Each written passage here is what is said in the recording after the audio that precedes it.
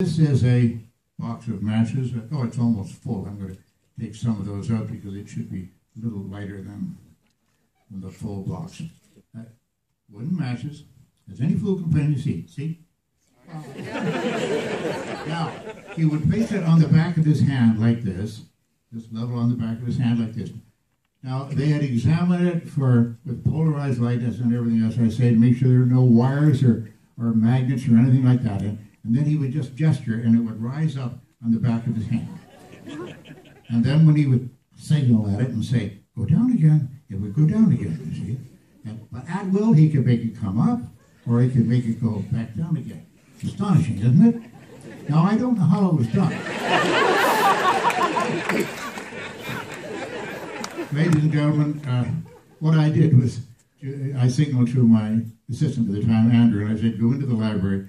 And he said, I know what to do. He went to a library and he picked a book out on magic tricks, and that was one of the tricks in the book. He copied the page on the copier, put it into the fax machine, and I said to the gentleman at Lawrence Livermore, do you have a fax machine there? He said, oh yes. What's the number? He said, why? I said, just watch your machine.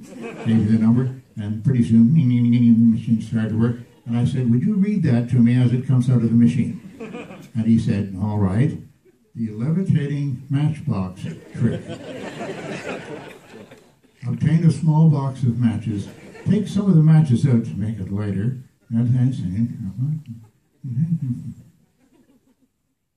said, hello? He said, no, I'm here. Well, read it all the way to the end, please. Okay. Then gesture, and the box will rise. Click.